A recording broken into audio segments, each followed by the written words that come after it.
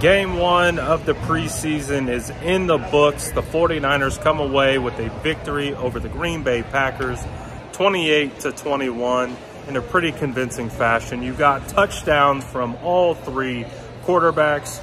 You had Trey Lance find Danny Gray for the highlight of the day down the left sideline for Danny Gray's first NFL touchdown pass.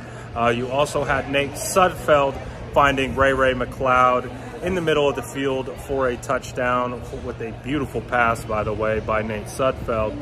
And then you had Brock Purdy finding Tanner Hudson on the right side of the end zone for a touchdown. And then Brock Purdy even came back and scored a two-point conversion to Keyshawn Johnson in a jump ball situation. It was actually a really good play by both of the guys there. But you also had defensive standouts. You had Samuel Womack coming away with 2 interceptions.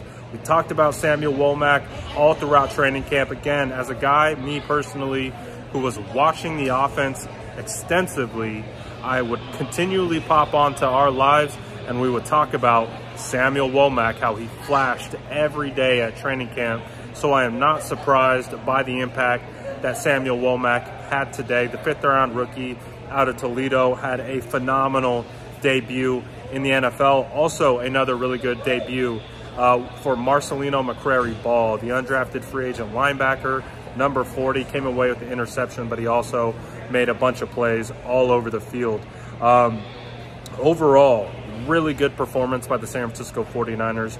You also had Spencer Burford prove, not that he needed to, but continue to prove why the 49ers have found an absolute gem with 4th-round draft pick out of UTSA, Spencer Burford. We're going to talk a lot more in depth about the offensive line and how they performed, but a standout on the O-line tonight was definitely Spencer Burford.